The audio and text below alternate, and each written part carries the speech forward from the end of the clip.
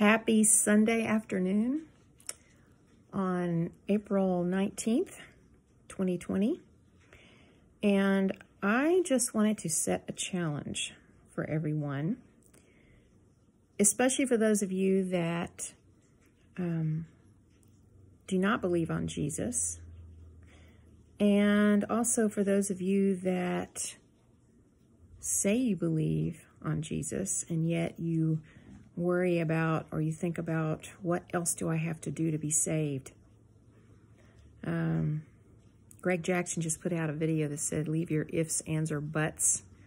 And I was thinking about this, and actually this is something that I have given as an assignment to my Bible students who I have not been able to meet with at school for the past month or so. But they have 2 more weeks of assignments, and I challenge them to do this. So this is what I'm going to challenge you to do. I challenge you to read the Gospel of John. Just read through it. Just read and read. Do it within a week. Now, they're going to do it in 2 weeks. But just read and read. And as you read, take a pen.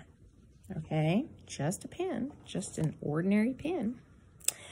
And underline everywhere, or a highlighter, if you want to take a highlighter, and highlight every single place where it uses the word believe or a form of it.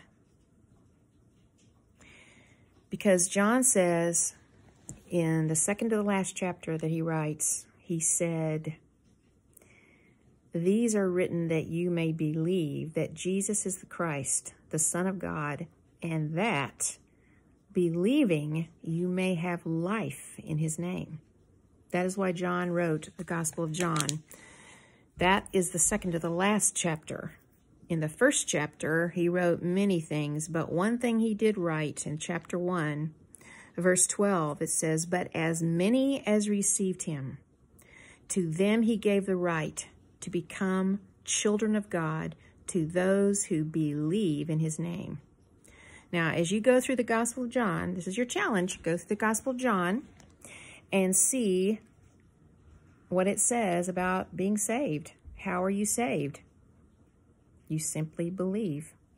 And I challenge anyone to come up with anything differently.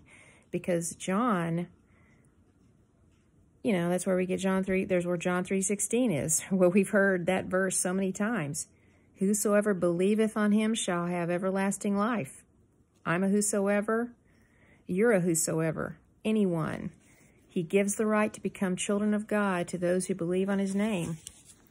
John the Baptist gave the same witness. He said, "He who believes in the Son has everlasting life, and he who does not believe the Son shall not see life, but the wrath of God abides on him." John the Baptist said that. There's no addition to it. You believe on the Son of God. So, that's my challenge. Read through the Gospel of John. If you want to just read and, speed read it, but read it. And underline every word that uses a form of the word believe. And see what it says.